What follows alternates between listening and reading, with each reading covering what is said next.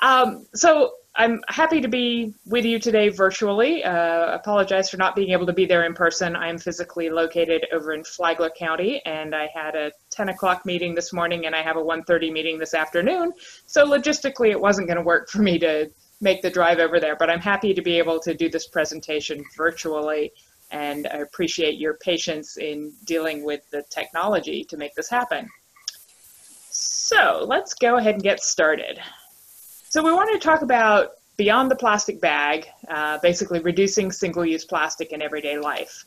Well, I should tell you I am the Sea Grant Extension Agent over in Northeast Florida, which means I'm a marine biologist, and I'm very concerned about things that affect the ocean. And one of the things we know is that there is a lot of plastic that ends up in the ocean. One of the best databases we have for sort of those single-use plastic items is the International Coastal Cleanup, which is coordinated by the Ocean Conservancy every year. And so every year you're probably familiar with the fact that around the second weekend of September, people go out to beaches and they pick up whatever trash they can find, and they log the types of trash that they find, and they submit all of those data. And the Ocean Conservancy compiles that all into an annual report. One of the things that's striking to me is that every year more and more of the top 10 items that are found in that International Coastal Cleanup are plastic. 3 years ago, so the 2015 cleanup, of the top 10 items, 8 of them were made out of plastic. Then the next year, 9 of them were made out of plastic. And then last year, all 10 of the top 10 items were made out of plastic. Now, I'm not sure if you can read the items that are listed on the right-hand side of your screen there, but from top to bottom, the top item is cigarette butts, then food wrappers, plastic beverage bottles, plastic bottle caps, plastic grocery bags, other plastic bags, straws and stirrers, plastic takeout or takeaway containers, plastic lids, and number 10 is foam takeout or takeaway containers. Interestingly, it's the number 8 item, the plastic takeout or takeaway containers, that was new to the list in 2017. We've had the 2018 International Coastal Cleanup this year, but those data will not be made available until about next summer. But I can't believe that any of the top 10 items are going to go away. I suspect that this is going to be our top 10 list for a while. One thing that a lot of people don't realize is that, yes, cigarette butts are actually made out of plastic. It's usually plant-based plastic, but it is plastic nonetheless. And we know that we use an awful lot of plastic items that are what we phrase as single-use plastic. They're used one time and then they're disposed of. Overall, globally, we know there are huge amounts of plastic that ultimately end up in the ocean, and a lot of this is due to mismanaged waste in mostly countries outside of the U.S. We know that a lot of the Asian countries contribute a large proportion of this plastic that ends up in the ocean, but it's a staggering amount. In 2010, it's estimated that 8 million metric tons of plastic entered the ocean. And by the year 2025, the scientists estimate that this number will have increased to 17 million metric tons in that 1 year. To help you visualize that, Dr. Jenna Jambeck, who is the primary author of this study cited here, she says, imagine that for every foot of coastline, there are 5 grocery bags of plastic piled up on top of each other.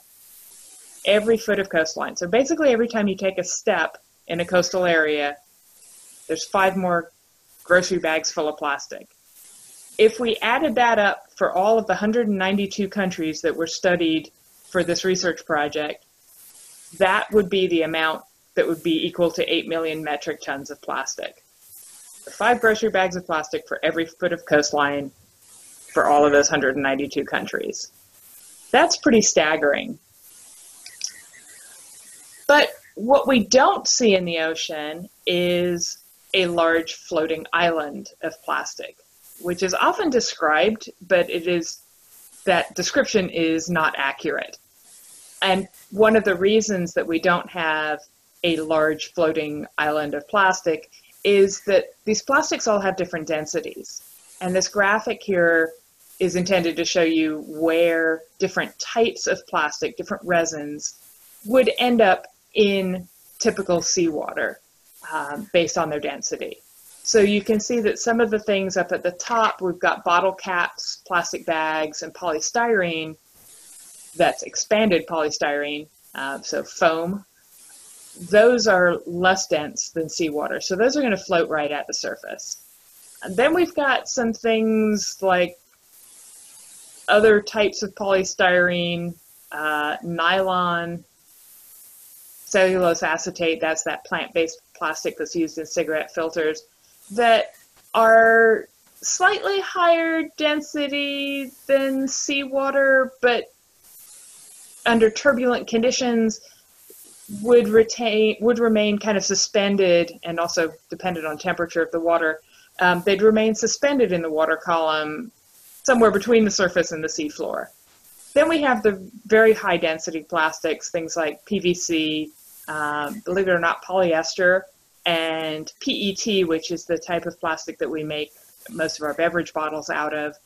Those all have very high densities, and so they are expected to sink to the bottom relatively quickly. One of the reasons that we're very concerned about the plastic that's ending up in the ocean is that it's going to be there for a very long time. And this is true for plastic in any environment, not just in the ocean.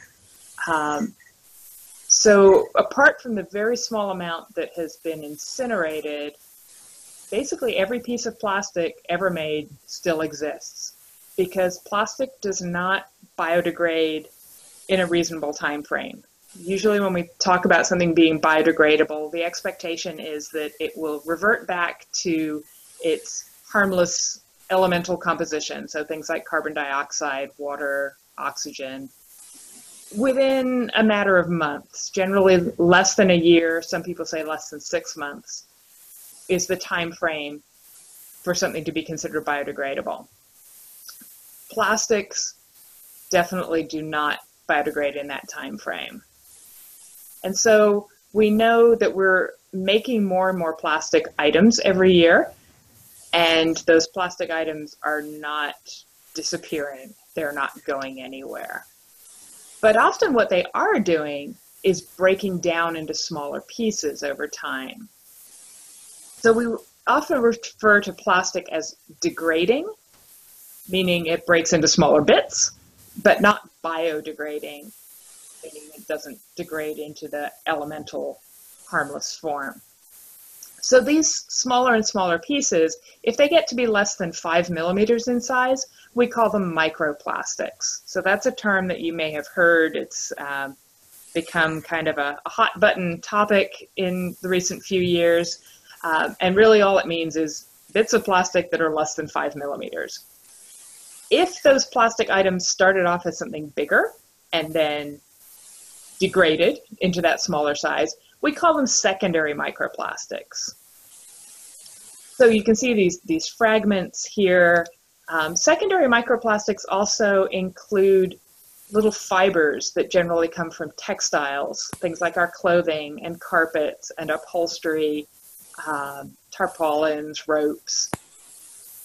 These synthetic fibers from things like nylon, polypropylene, polyester, acrylic, they're known to shed from those different textiles.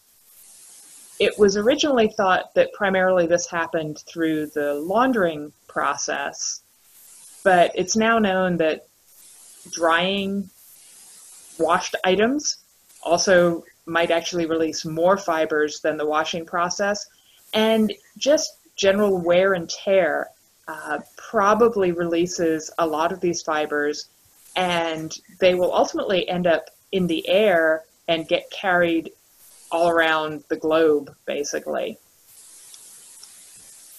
Now, I said those were secondary microplastics. We do have plastic items that we deliberately make as small pieces. These include nurdles, which, apart from just being kind of a fun name, is the way that we ship pre-consumer plastic. So if I were a plastic manufacturer and I wanted to acquire 10 tons of polypropylene to turn into bottle caps, I'm going to get container loads of these little plastic pellets. They'll all be polypropylene pellets, and I'll be able to melt them down, add whatever dyes I want to add to them, do whatever, mold them in whatever way I want to mold them, and produce my plastic product. Because this is the way we transport those pre-consumer plastics, that means we have container loads of these getting shipped across oceans. We have spills that happen. We have rogue waves that hit ships. But we also have spillage that occurs in the transferring process from location A to location B, whether it's from a warehouse into a container, what have you. And ultimately, we do end up with a lot of these out in the environment, and particularly out in the ocean. A perhaps better known type of primary microplastic is the notorious microbead. These are even smaller than the nurdles. These are the things that were included in facial scrubs and toothpastes and got a lot of bad press a couple of years ago. They are still included in some personal care products, including a lot of deodorants, which may be a bit surprising to people. The best explanation that I have as to why we would have plastic in deodorants is that it is an inexpensive filler. And I think that that is the primary reason that it is found in so many deodorants and some other personal care products, some body lotions, a lot of makeup products, mascara, glittery blush or eyeshadow. The glittery component is probably from plastic. So how do you know if your personal care product contains plastic? You're going to want to look for the word polyethylene. That's the thing that is circled here on the product label. And polyethylene is the type of plastic that is most commonly used in personal care products. So if you see that on the label, it means that there is plastic inside that product. Now you might be thinking, wait a minute, didn't we have a law that was passed a couple of years ago to restrict microbeads from personal care products? And yes, we did. In 2015, the Microbead Free Waters Act was signed, and it was phased in over the last 3 years. The final phase took effect July 1st of this year. But what that piece of legislation does is it prohibits the inclusion of microbeads in certain personal care products. So these are defined as rinse-off cosmetics that are designed to exfoliate or cleanse the human body or parts thereof. So this does cover those facial scrubs. It does actually explicitly include toothpastes, so they are mentioned by type. But what it does not do is include things like lotions and makeup and deodorants, because by definition, they are not rinse-off cosmetics designed to exfoliate or cleanse the human body. It also does not include hollow microbeads. It only includes solid plastic beads. So that's just another interesting little loophole that is being taken advantage of by some products. So just be aware of those limitations of this act. Don't assume that anything you buy in the personal care products section of the store will be plastic free. Okay, so what's the big deal? Why am I here rambling on to you about microplastics? We know that there are lots of them in the environment. Everywhere they've been looked for in the environment, they've been found. They're found in soil, they're found in fresh water, they're found in ocean water, they're found in beach sand, they're found in remote mountain lakes, they're found in marine life, the guts of different organisms that have been searched for microplastics. In most cases, scientists are finding microplastics in the guts of different marine organisms. And we know that they never go away, so they're going to be around for a very long time, and they're increasing in abundance out in the environment. There's a lot that we don't know. There's probably more that we don't know about microplastics than we do know.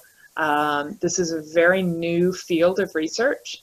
It's really been in the last 10 years and more focused in the last 5 years that people have started investigating microplastics and trying to do research studies. I imagine in the next 20 to 25 years, we will know a whole lot more about microplastics and their impacts in the environment than we know now.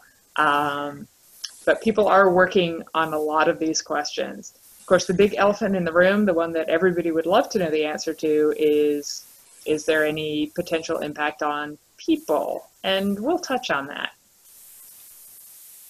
So what we do know is that plastics in the ocean, or just plastics in general, contain chemicals or can contain chemicals that potentially can have an impact on both marine organisms, but any animals, including people.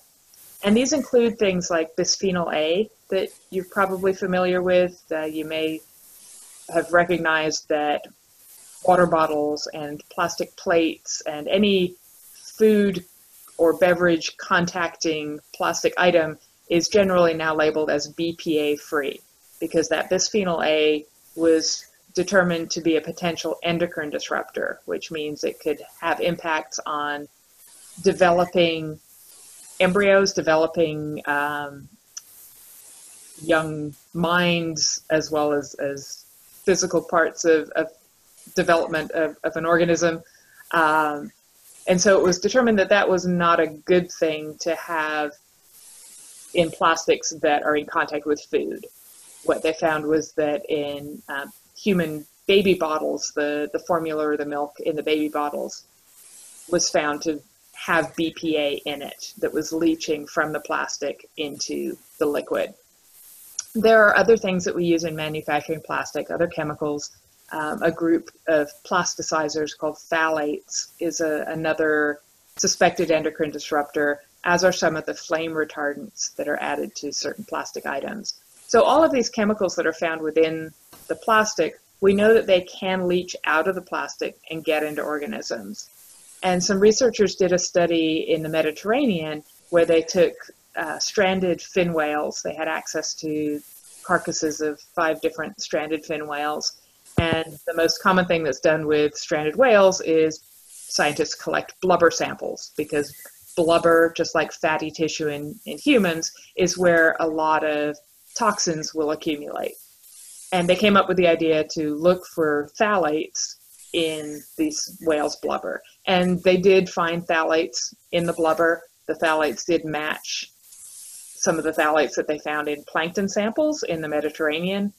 So that's a pretty good indication that phthalates are getting from plastics into plankton and perhaps directly from plastics into whales. But these happen to be filter-feeding whales, so they are definitely feeding on plankton, and those chemicals were ending up in their blubber. What impact that had on the animals, we don't know, but it's kind of the first step in investigating potential impacts. Another way that plastics can transport toxins into animals is in the ocean in particular. There are a lot of toxic chemicals. We refer to them as persistent organic pollutants. Persistent because they stick around for a while, organic because they're carbon-based, and pollutants because they're considered undesirable things in that environment. These include things like the polyaromatic hydrocarbons, the PCBs, the DDT family of pesticides. And all of these POPs have one thing in common, and that is they are hydrophobic. They don't really like being in water. They are much happier being in something that is oil-based. And of course, our plastics are, for the most part, petroleum-based. And structurally, they are desirable to these toxic chemicals. And so these chemicals will adsorb, they'll stick to the surface of pieces of plastic that are floating around in the ocean. And they'll actually accumulate on the surface. One study found that a certain group of toxins was 1,000,000 times more concentrated on the surface of pieces of plastic than it was in the ambient seawater. We also know that if animals then eat those pieces of plastic, those toxins will disassociate from the plastic and will end up in the tissues of the animals. Again, we're not really sure what impact that has. We don't really know if it is a significant contribution to accumulation of toxins in these organisms, which are swimming around in that water all the time anyway. So they're chronically being exposed to low levels of these toxins. We don't have a good feel for whether consuming plastics adds significantly to the pollutant load in these organisms or not. But it's another area of research that people are investigating. There have been very few studies that have shown actual impacts of consuming plastic on any type of organism. There have been several that have been done with marine organisms. A very well done study was one using Pacific oysters. They had tanks of oysters that just had regular seawater and were fed plankton. And then they had tanks where, in addition to the regular seawater and the plankton, they added microscopic polystyrene plastic beads. And these oysters are filter feeders, so they're going to filter stuff out of the water and pass it through their digestive tracts, and then they're going to expel waste as pseudofeces. What they looked at was the reproductive output of these oysters. So they measured egg production, sperm motility, larval survival, and growth. And what they found was across the board in all of those measures, the oysters that were eating plastics were worse off than the controls, than their non-plastic eating counterparts. What they didn't investigate was the mechanism by which this result happened. So they didn't investigate in the tissues for toxins or do an energy kind of measurement. So there have been different hypotheses that have been proposed to explain this result. One is that, well, maybe it just costs more energy to get these plastic beads through the digestive tract and get them expelled. And maybe that means the oysters couldn't put as much energy into reproduction compared to the controls. The other possibility is, maybe we were seeing some sort of effect of these endocrine disrupting hormones or compounds. That's going to remain a question until somebody does a study that is actually designed to measure those pathways. A couple of other studies that I've got listed there, again, show negative impacts of either consuming plastic or even just exposure to water in which plastics had been sitting for a period of time. So the one where the brown mussel larvae study, what they did was they soaked plastic pellets in the water, and then they removed the plastic pellets, and then they added fertilized embryos into the water and looked at their development. And in that case, it looks pretty strongly like it must be a chemical impact. But again, the tests were not done on the tissues to try and detect. Of course, we're dealing with microscopic little larvae here, so it may not even be a feasible thing to do. So, as with most scientific studies, these have raised more questions than they've answered, but we're making baby steps on coming up with answers. Okay, so I said that the elephant in the room is, what about people? Well, we know that microplastics are found in a lot of things that people eat. One of the first studies published making this connection was looking at table salts, different salts produced in different parts of China. And they found, yes, there were microplastics in table salt. And then Chelsea Rockman, with her PhD, her dissertation work, she looked at seafood and specifically looked at seafood that was available in markets in California and in Indonesia. This included both fish and oysters, at least in the California market. And what they did was they purchased whatever whole animals they could find and then analyzed their guts for looking for microplastics. And again, in most cases, they found microplastics. And a lot of subsequent studies have done the same, either looking at food fish or looking at fish in different parts of the water column, looking at crabs, looking at oysters, looking at clams. And again, for the most part, they're finding microplastics in the digestive tracts of these animals.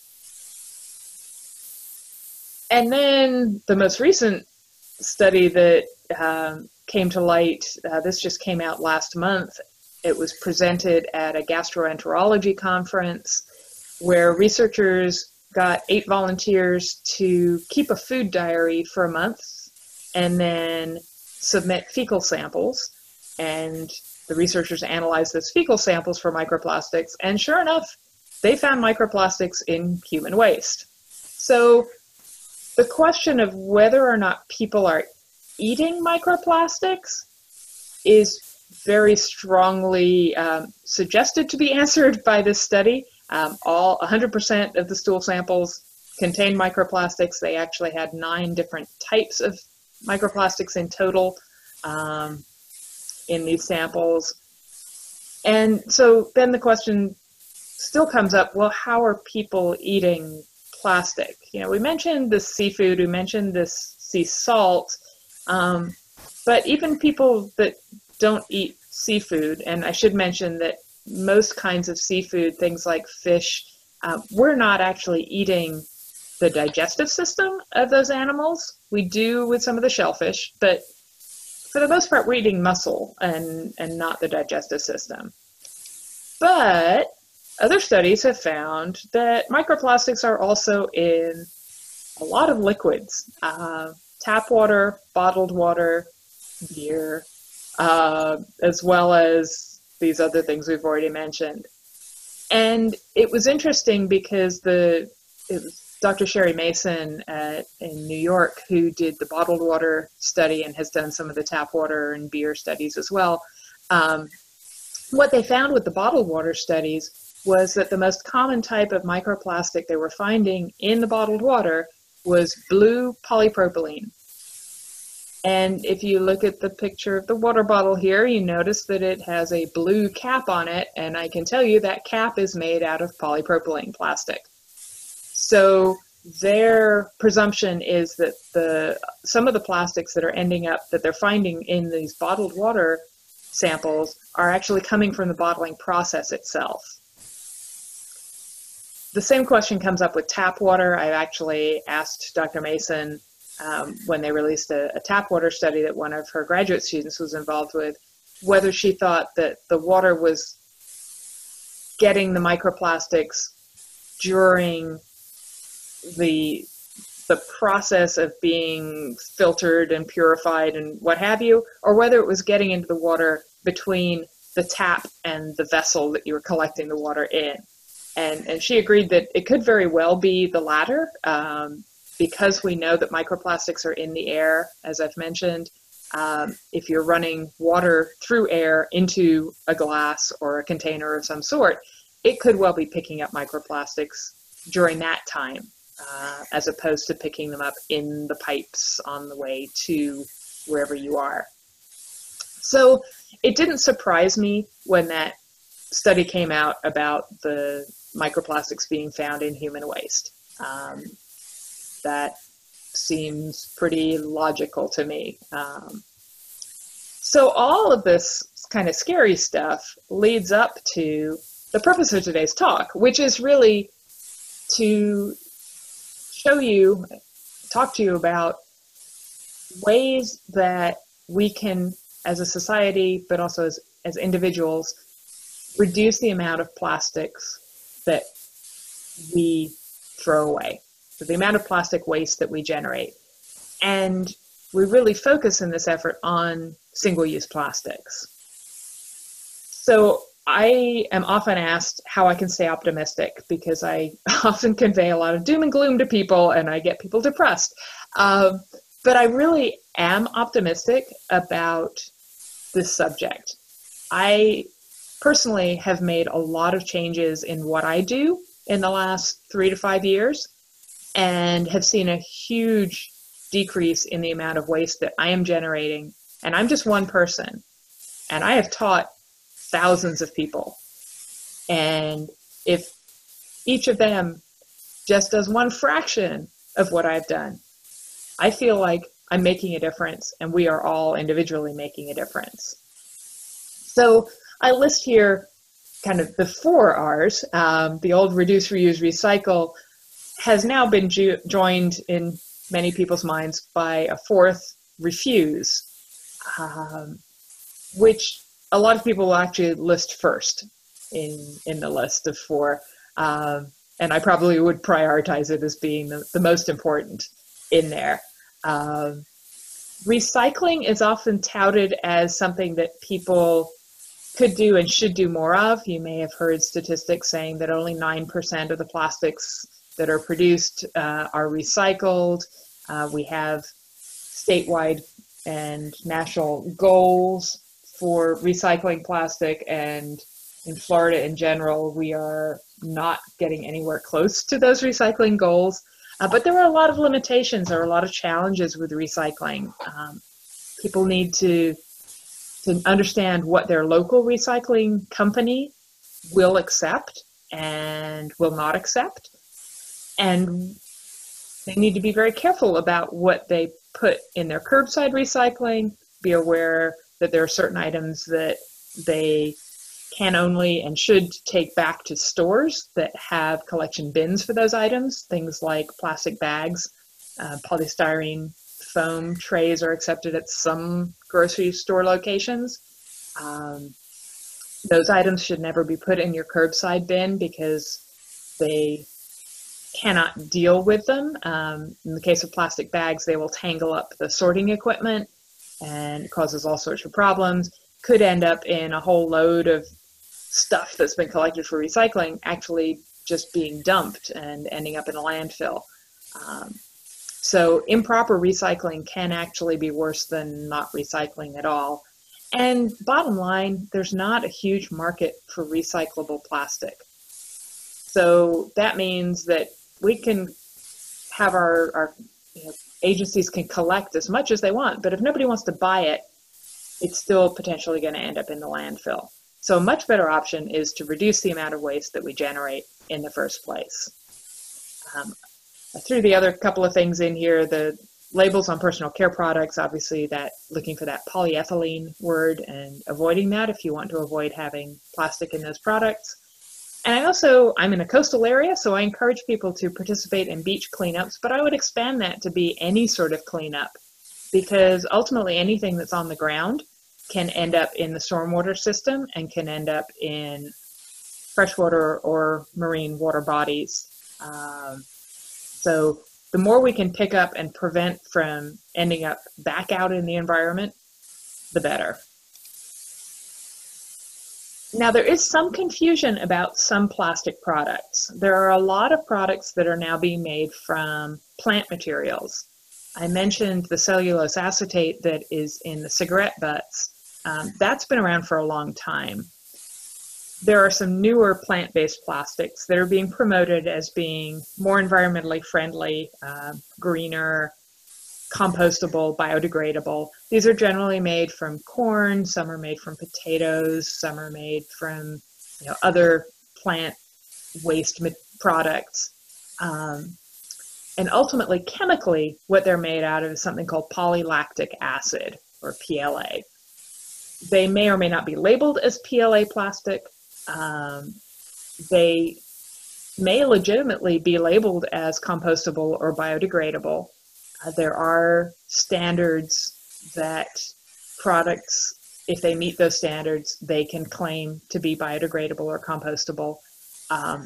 But those standards are based on how the product behaves in an industrial composting facility. The difference between an industrial composting facility and a home composting pile is temperature. So industrial composters heat products up to 120 degrees. They also make sure that there's water and oxygen that is added. And it still takes these products about 3 months to degrade in those conditions. So technically they are biodegradable or compostable, but here in Florida, we don't have access to those industrial composting facilities. So here, they're actually no better in the environment than a petroleum-based plastic. And they are going to behave exactly the same way in the environment in terms of absorbing those persistent organic pollutants on their surfaces, as well as just the length of time that they will stick around, which we don't really know for sure, but it's probably decades to hundreds of years. Again, depending on the environmental conditions that they end up in. You see here my last bullet says a PLA bottle in the ocean is expected to degrade in 6 to 24 months.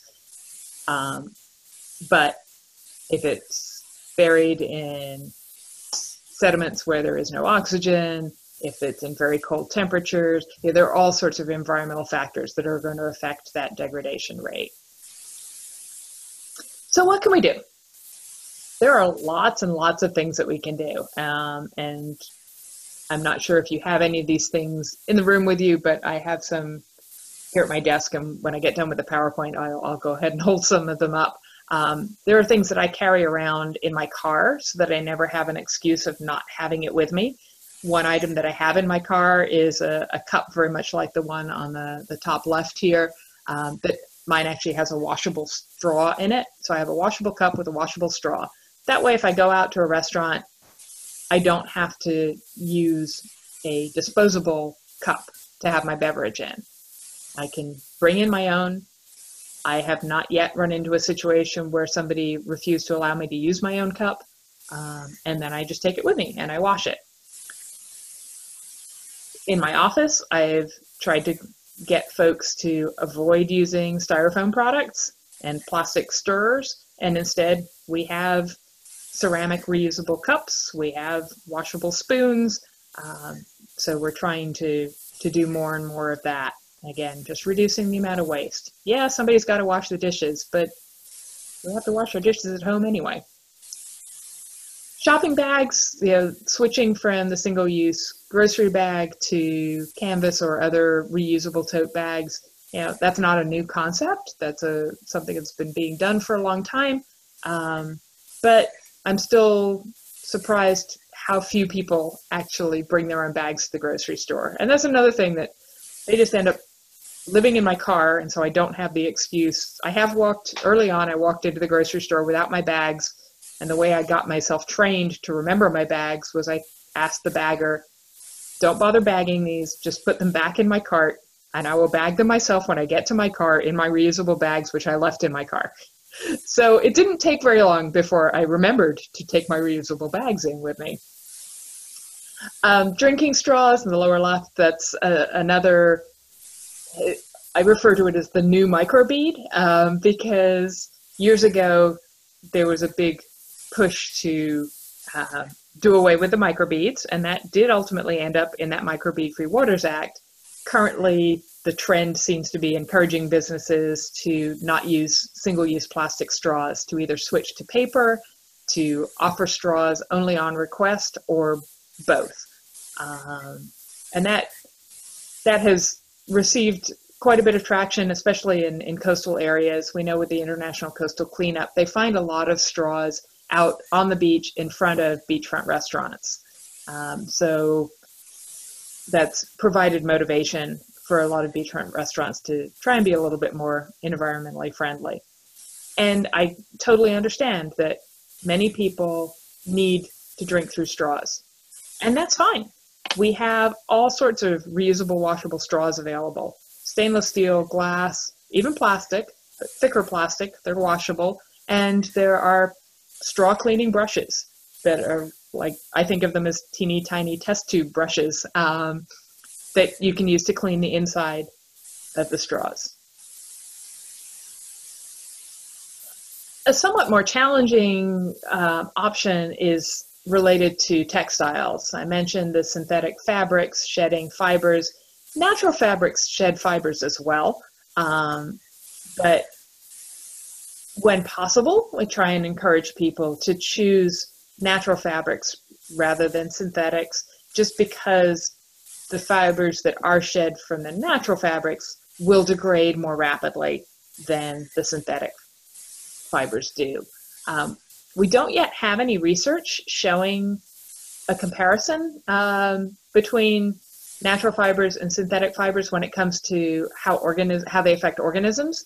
But I know that there was a graduate student in Dr. Chelsea Rockman's lab who is currently working on some research along those lines. So I'm curious to see what she ends up finding. So going back to the fibers, and remember I said that initially at least, the big emphasis has been on how can we reduce fiber shedding when we wash clothing. And so there are some things that have been tried. Some of these are fairly new products. Two of them, the Cora Ball on the right and the Guppy Friend on the left, are things that you use inside your washing machine.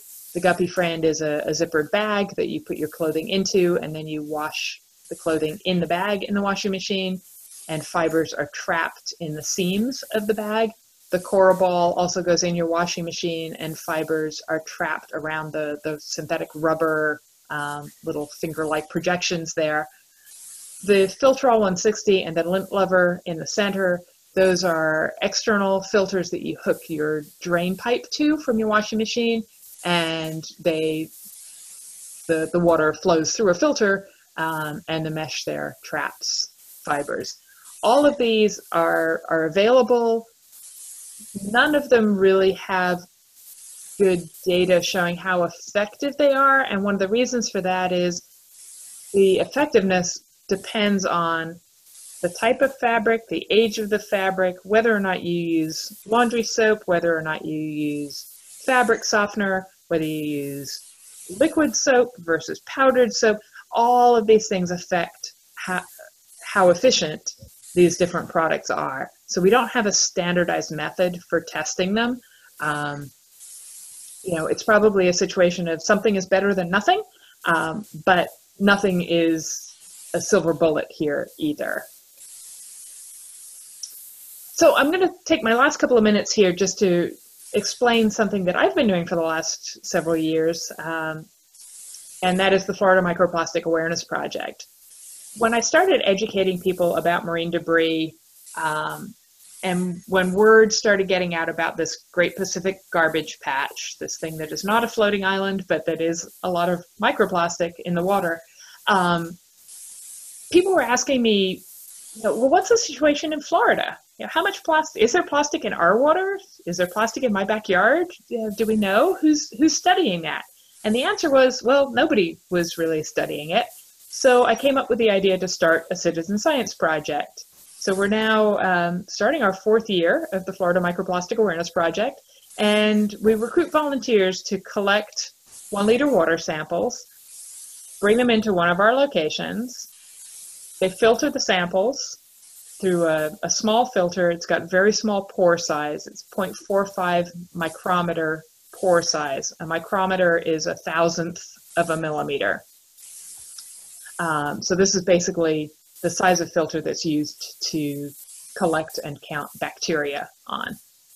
I chose these filters not because I needed something quite that small, but because they have this nice grid pattern on them that you may or may not be able to see up on the screen, but trust me, they have essentially graph paper printed on the filter. And that makes it really easy when you're looking at that filter through a microscope to make sure that you're not double counting anything and you're not missing anything, because you can just kind of scroll across and down and back and down and across and down and so on until you've viewed the whole filter. And what they're looking for on these filters are little tiny pieces of plastic. Now, if you look at the lower left-hand picture there, you can see part of that grid. Those dark lines are some of those grid squares on that filter paper. And the grid is roughly 3 millimeters by 3 millimeters. So that'll give you an idea of the size of these pieces that we're finding. They are truly microscopic. We generally cannot see them with the naked eye. And yet they are plastic and they are in the water. And we sort them into 4 different groups. This is based on some of the oceanographic studies that have been done and the way they have classified plastics. So we have the fibers, which is what you see in the lower right, that blue, very round, very uniform diameter piece. That is a synthetic fiber. Up above it is what we would classify as a fragment. It's not uniform in diameter. It's more likely a shard that has broken off of a larger plastic item. You can maybe make out that it's frayed at the kind of the pointed tip part. So we would call that a fragment. The microbead is the item in the center at the bottom, and it is very spherical, it is very small, and they are generally colored. We have seen very, very few microbeads. In fact, of all the samples that I have looked at myself, I have not seen a single microbead.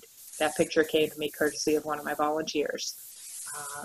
And then the 4th class that we use is film. So this is things like plastic wrap, plastic bags, those thin, very flexible, it's usually polyethylene, either high density or low density polyethylene. So the recycle numbers 2 or 4 items.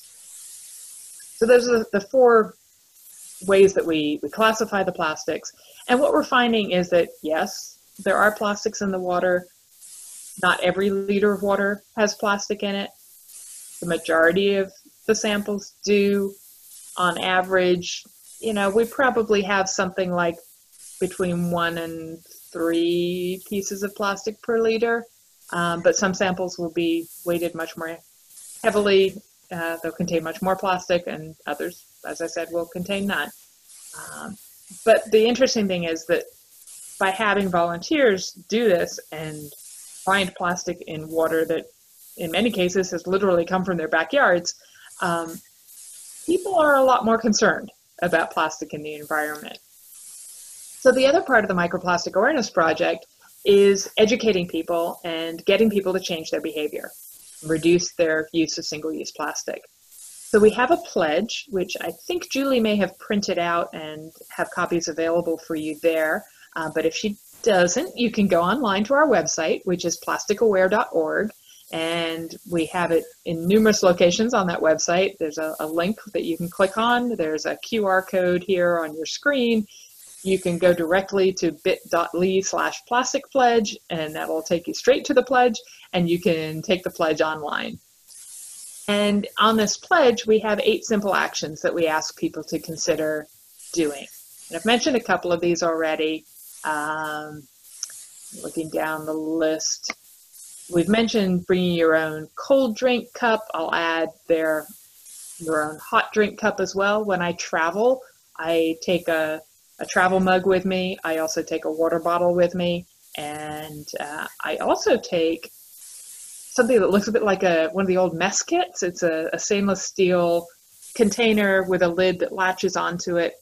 And I'll use that in the hotel if it's got a breakfast buffet.